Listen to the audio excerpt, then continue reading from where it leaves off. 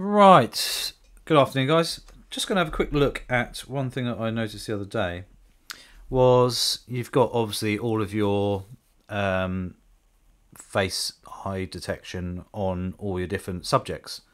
Obviously planes don't have eyes, but everything, and cars, but yeah, basically we can look into the recognition of our targets. So we've got obviously human, animal and bird mixture, so it automatically chooses, but if you only really want to shoot animals you can, or birds, or insects, or cars stroke trains, which I didn't realise it had trains, I didn't actually pay attention to.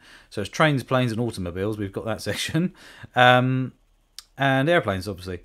So go back to human, we can actually now go into there and we can actually say tracking shift range standard or whatever, and I've just left it as standard. It seems to be pretty good, and you think, oh, okay, that just gives me a thing. But when you go into the next ones, so we've got animal and bird, we have got a lot more stuff going on here, and you know, it's nuts. You can set, even though the mixture, you can set it to priority on animals or birds. You can also do eye, head and body, which I personally leave it on. You can have eye and head, you can have eye only, and you can set it at follow individual set. We also got, you know, you can choose it basically there. It gives you the options, so you can reduce the options. Detail settings, so now we've got tracking shift range, tracking persistence level, recognition sensitivity, and recognition part selection settings. So if we go into tracking shift range, it's still standard.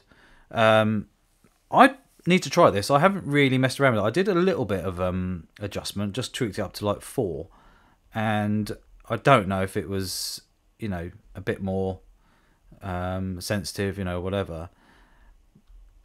And the sensitivity there, you can also do the same. So you've got a lot of sensitivity there, and basically you've got this individual settings if you go into animals or birds, but then if you go into insects, you've got it a separate one there. But then planes and trains, you've got the same sort of thing, and then sorry, cars and trains, and then planes, you've got the same sort of thing.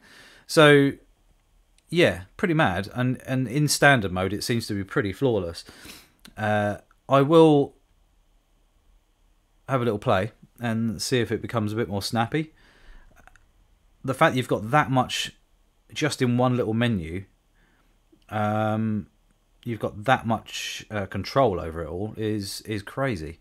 And you know, the A7R5 is the only other camera that has this at the minute, so it does make something like the A1 seem a little bit far behind. But I did take out the A1 the other evening, was shooting the swallows again, and the autofocus is still noticeably faster. You haven't got as much obviously customization and stuff like that in the AIF side of things, but it was sticking to the swallows flying around all over the shop much quicker, noticeably quicker actually, even though this autofocus system on the A6700 is actually more intelligent. So what I've done is actually I've put the recognition target and everything into my FN button, so basically I can just go into there and find it and adjust whatever I need to do. You could probably set it as a custom button, but I find the FN button works just as well. There, so just a quick look into it, guys. I'll be back with another video once I've messed around, see if it's actually more snappy or a bit more controllable, or you know, a couple of times occasionally where it's locked onto a plant or whatever, thinking it was an eye.